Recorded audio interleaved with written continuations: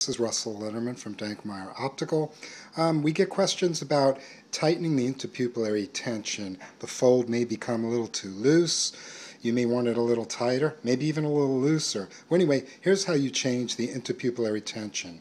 You open the Binoviewer nice and wide, and you'll see that the center logo cap can thread off counterclockwise. So we're going to unthread that center logo cap. We're going to remove it, and now you're going to see that there are 4 holes. Let's try to get a better focus here. And 4 holes, 2 of these holes happen to have small slot head screws in them. You're going to back those screws out just a little bit, and then you're going to use a sharp instrument, maybe a precision screwdriver, and you're going to push this clockwise.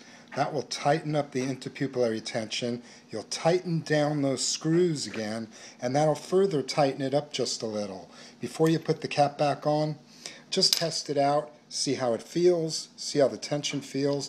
If it feels right, just put that cap back on.